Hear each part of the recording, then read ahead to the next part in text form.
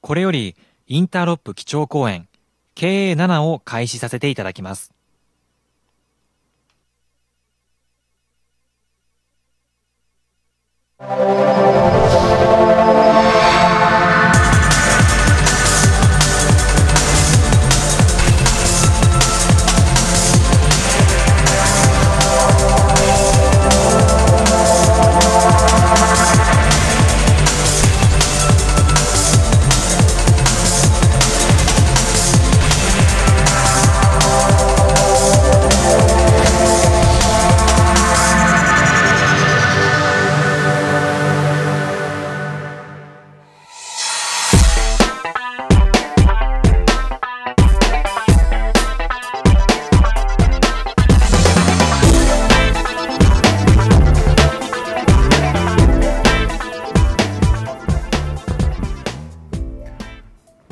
Good afternoon, everybody.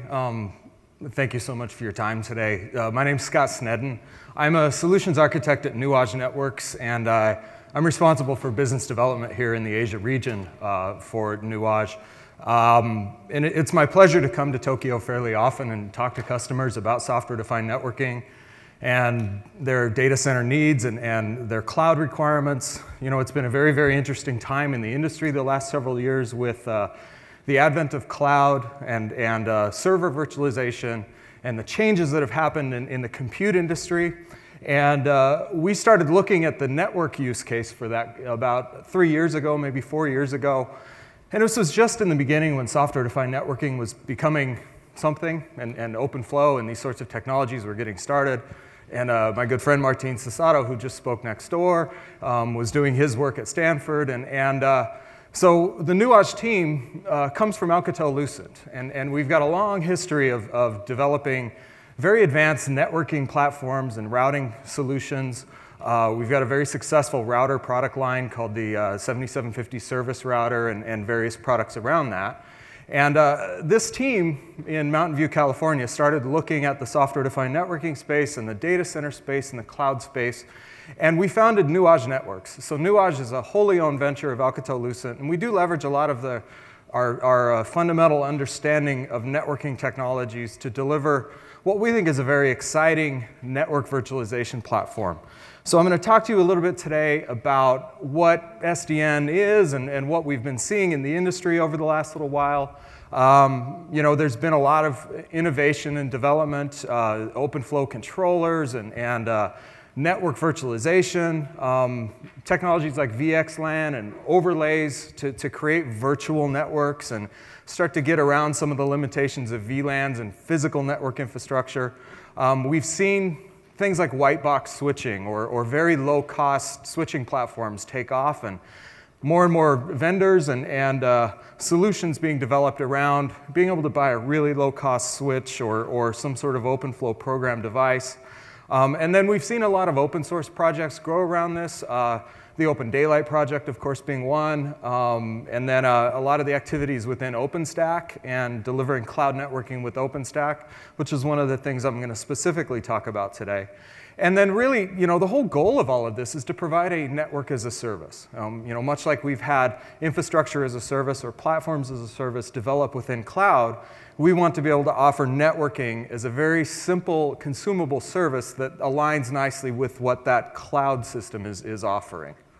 You know, why we started looking at this? Well, you know, the first thing was let's look at reducing cost, right? You know, and I mean cost in hardware and switching, but I also mean reducing cost in operational expenses and how I provision network services and how I deploy new elements into my network and new network constructs on top of my networking. And so, you know, we think we can improve our asset utilization by virtualizing the network and leverage SDN, maybe better optimize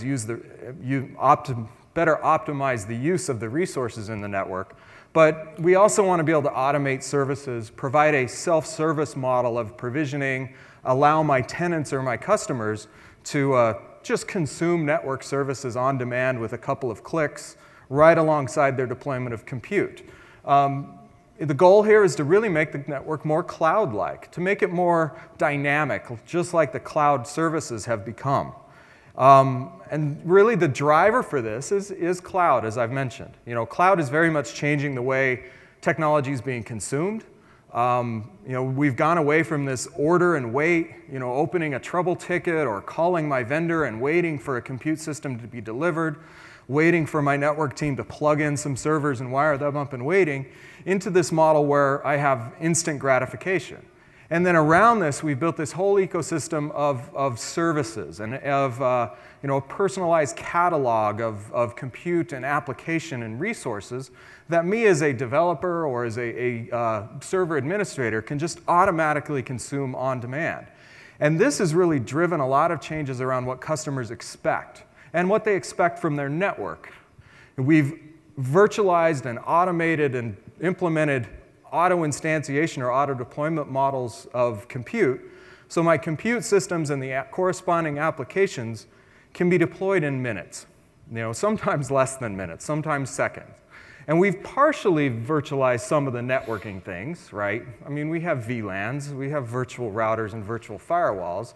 So we've started to make some of the compute things a bit more virtualized, but we're still doing a lot of manual configuration. The traditional model of network configuration is I call my help desk and wait for a week or 2 weeks for that help desk to process that change request, for my network team to physically wire up services, for my switching team to provision my VLANs and the firewalls to be provisioned, and so on and so on. And then all those things have to be reviewed by a security or audit team, usually pretty manually. And so these configurations can take days or weeks, and really the network is holding these things back. We've seen a lot of innovators in cloud talk about how the network is holding back their cloud systems from being as powerful as they would like them to be. With the introduction of software-defined networking, we've made some improvements. I've virtualized more things. I have virtual switches. I can start to provision some of my virtual firewall and routing constructs, maybe through OpenStack or other tools, where I've automated some things, and some elements take minutes to deploy, but not everything. The WAN services are probably a separate entity that are managing those things. My perimeter firewalls are probably a separate security team that isn't necessarily tightly aligned with the application teams as these things deployed. So we've made some incremental improvements, but we haven't really addressed the end-to-end problem yet. The problem that we have is teams still build networks. Committees and review processes define how a network is going to be built.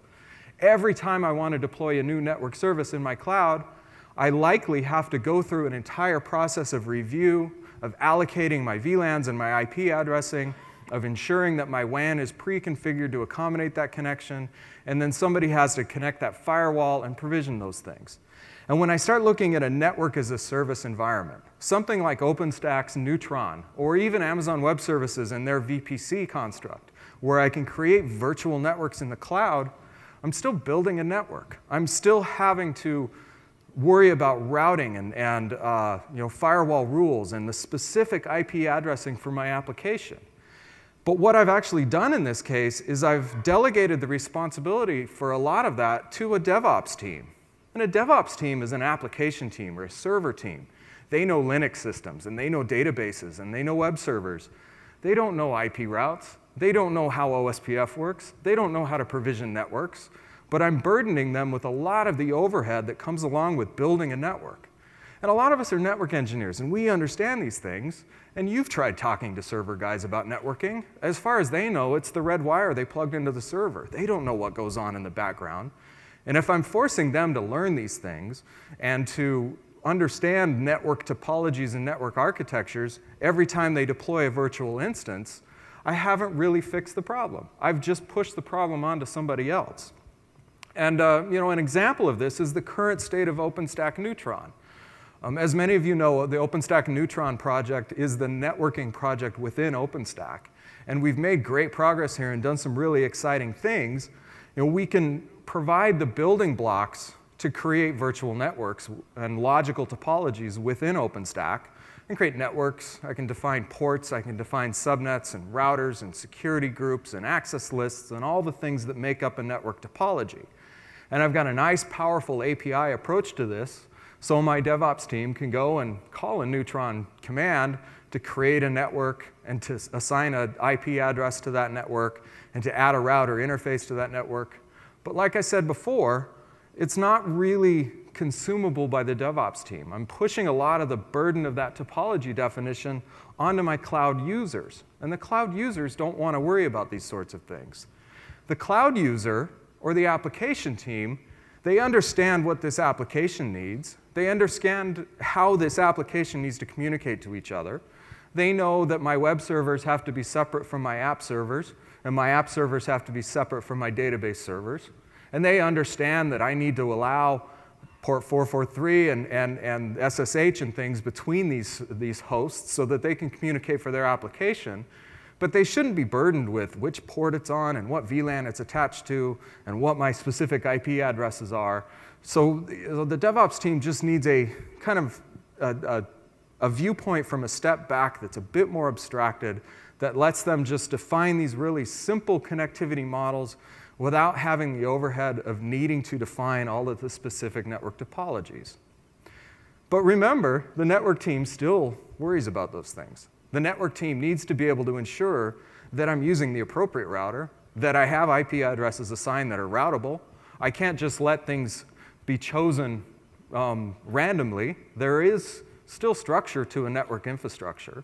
And then I still need to be able to represent my network connectivity to my security auditors to make sure that one flow is going through an intrusion prevention device and another flow can travel to the public internet, and my public-facing servers are isolated from my private elements. So I still need to be able to give the view to my network administrator to define how a network service is delivered, and then audit that network service and ensure that it's compliant. So what we propose is a policy approach to networking. And by policy, I simply mean templates of network service. And so in the model that Nuage is pushing forward and that we're working on with OpenStack and even OpenDaylight is this approach where we take network templates that define the network service. And that network template is defined by a network administrator. And the network administrator defines the subnets and the security policies that need to accommodate an application. And in best practice, that network template is defined with the application team. So you're working together with your application teams to say, when I deploy this new application, I'm going to need these ports open, and I'm going to need this segmentation. And that all gets defined and created. And yes, it's created manually, but it's created manually once, and then stored as a template that can be reused again and again. And then when that application is deployed into the network, there is a mechanism to evaluate the user of that network, the application type, the business rule for that given application, and then the appropriate template is chosen from a catalog of templates and automatically deployed into the network. I'm not manually provisioning every one of these network services at deployment time. I'm letting that happen automatically based on the constructs and based on the parameters I defined in the template beforehand. This is a policy approach to networking, a design once and reuse multiple times approach. This is very similar to what we do in application development, where I write a piece of code and compile it in an executable that I can then run over and over and over again. So what this lets us create are these reusable network sandboxes, where the network connectivity for a given application is contained within some virtual layer. It's segmented and separated from the other elements within my network. I can use VLANs, I can use VXLAN, I can use GRE tunnels. The mechanism doesn't matter as much as the service that we provide to that application. So that application gets the services it needs with the connectivity requirements that have been defined in a model that does not burden the developer with worrying about how we implement. And so what is a network policy? Well, a really good example of this is the development work that's happening within OpenStack today. The OpenStack Neutron project has taken on a new blueprint that we call the group-based policy abstraction model.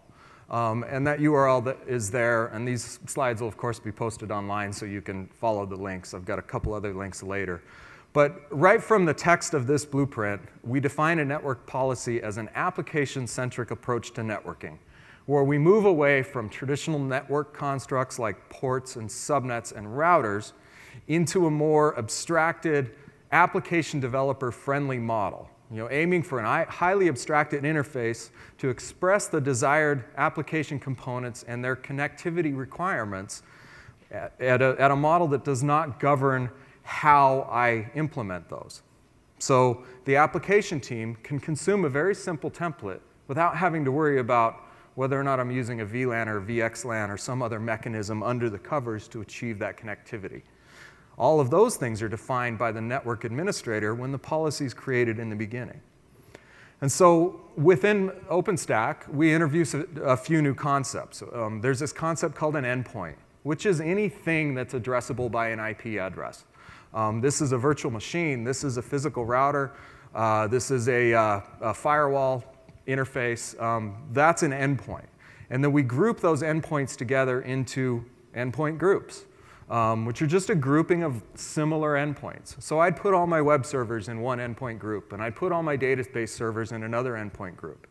And then we define policy rules, which are security policies, access lists, firewall rules, those sorts of things, that define the specific communication criteria for that application. So an example of policy rule would be allow port 80 from subnet 1 to subnet 2. Those are the specific policy rules, and then those policy rules would be grouped in with into a contract.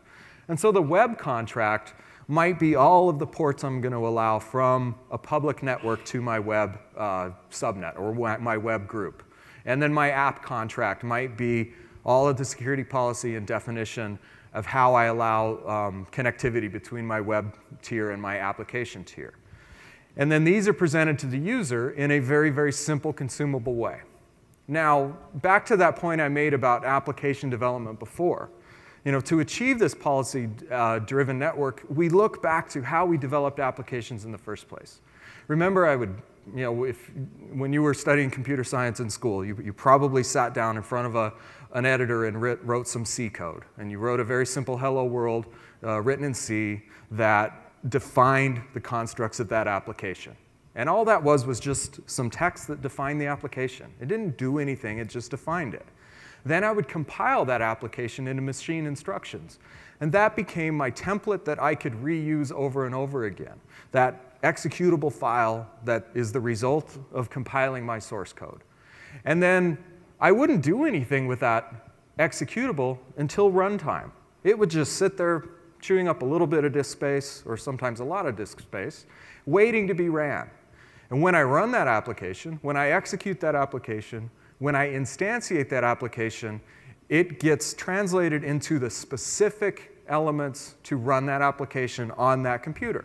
I address it to memory registers, CPU locations, CPU cores, all of those things at instantiation time. And then when that application's done, I remove that from the CPU and from the system, and it just sits there idle waiting to be instantiated again. So let's take that same approach to deploying these network topologies.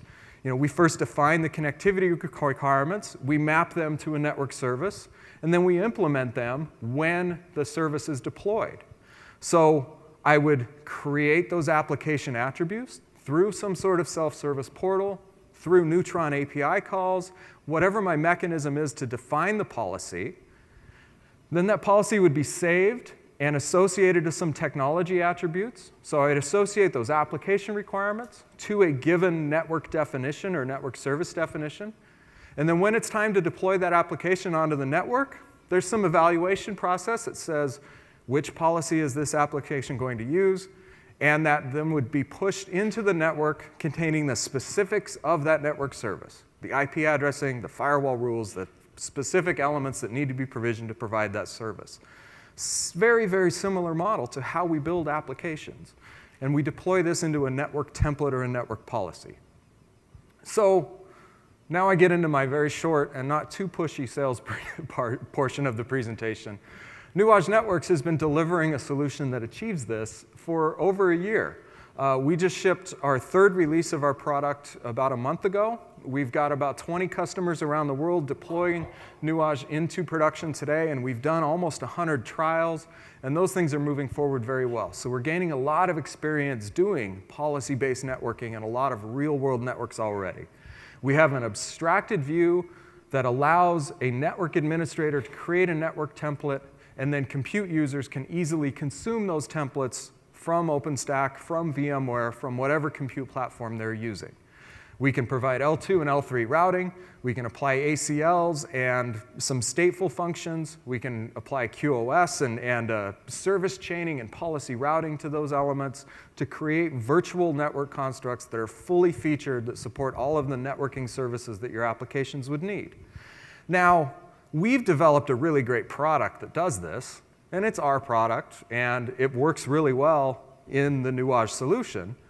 But when we interact with something like OpenStack, the OpenStack APIs are not as advanced as the services that we can provide. So this is why we participate in OpenStack, to try and move this development forward, to enable a more advanced networking model within OpenStack that you as a customer can take advantage of. And then we're going to deliver a product that does that very, very well at very large scale. So the Nuage platform is 3 elements.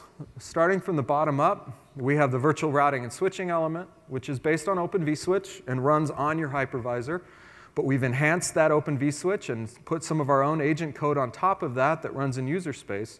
That'll do L3 packet lookup routing. We'll terminate MPLS over GRE to interconnect with my wide area network. We also have a hardware gateway that essentially looks like one of our endpoint elements or a virtual line card in our virtual routing system.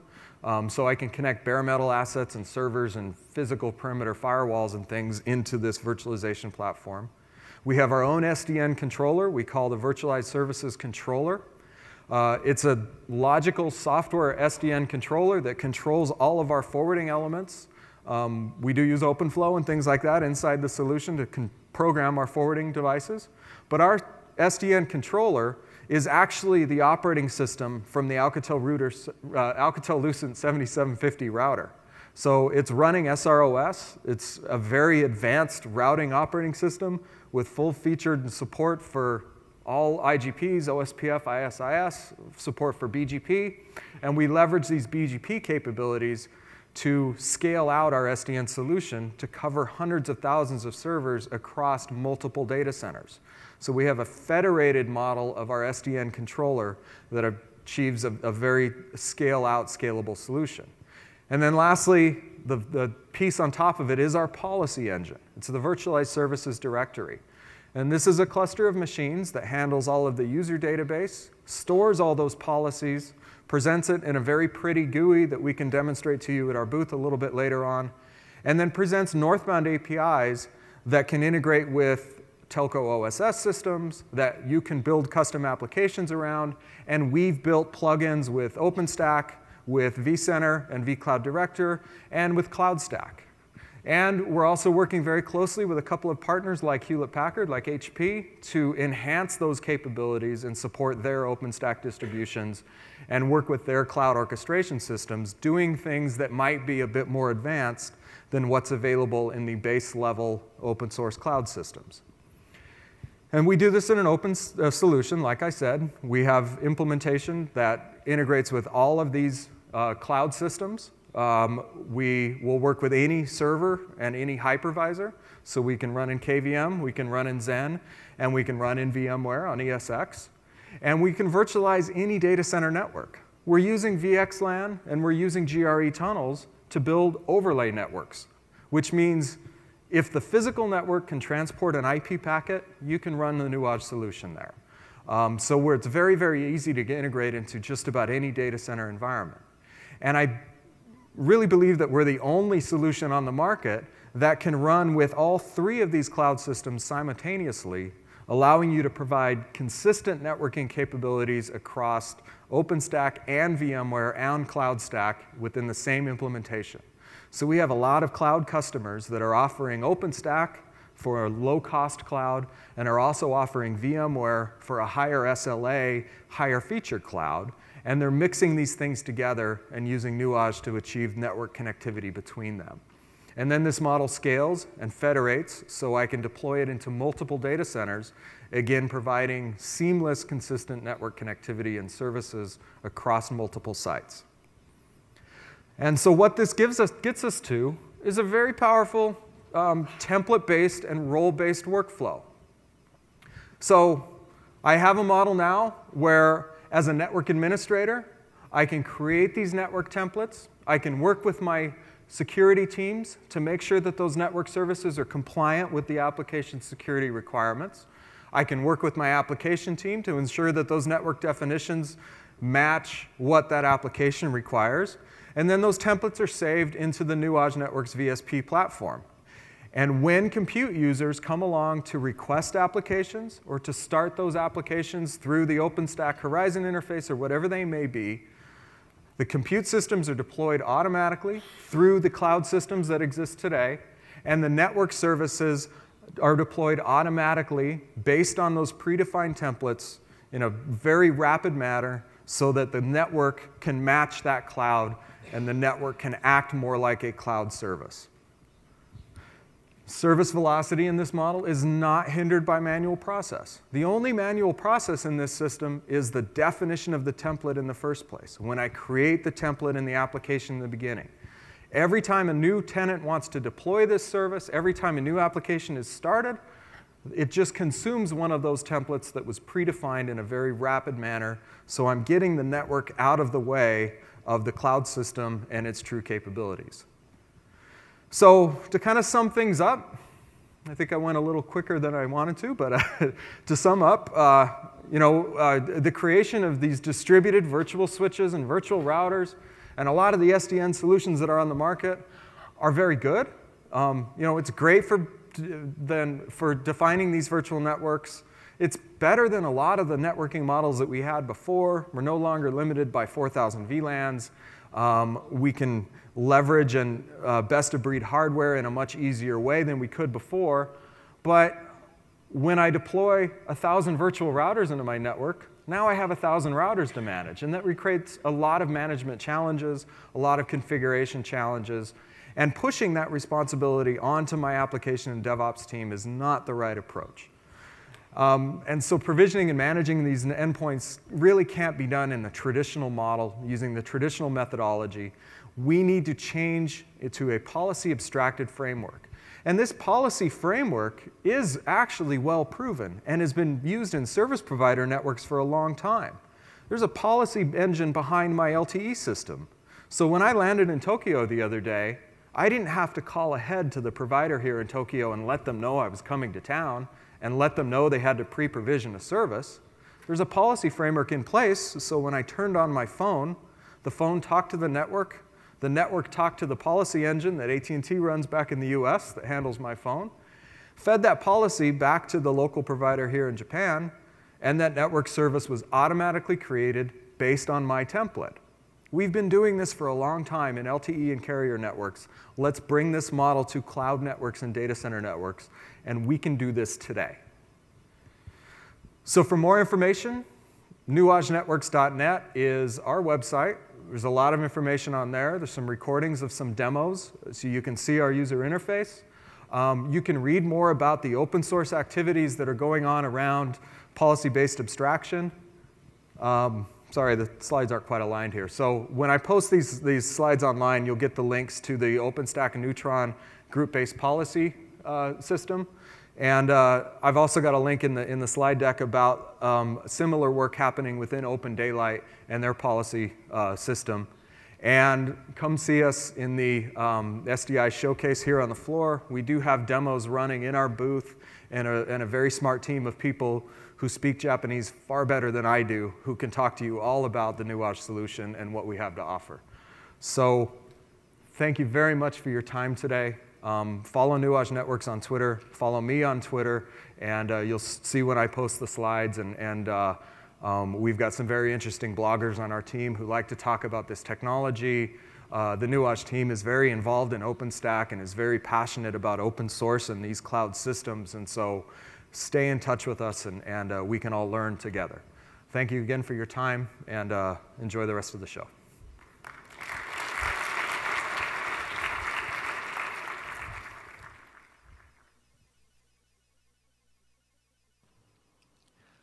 皆様、ご清聴誠にありがとうございました。以上をもちまして、インターロップ基調講演、経営7を終了とさせていただきます。